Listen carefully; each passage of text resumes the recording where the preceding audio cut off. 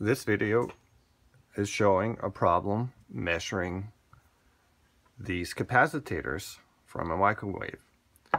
This one is the old one, and this one is the new one. Now the video says to put it on ohm and million ohms, which I'm done now. Then I put it on to the old one. And look at the numbers, goes up 1, 2, and then it jumps. And then it counts down from 32 point something to 14, 13, and so.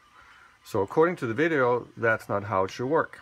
However, look at what happens if I do it with the new one. Goes up, and then it jumps. And then goes up to 33 point something, and then it goes down just like the old one. So according to the video, this is not how it's supposed to be, but this is a new one, and that shouldn't be faulty. So that's what's fishy.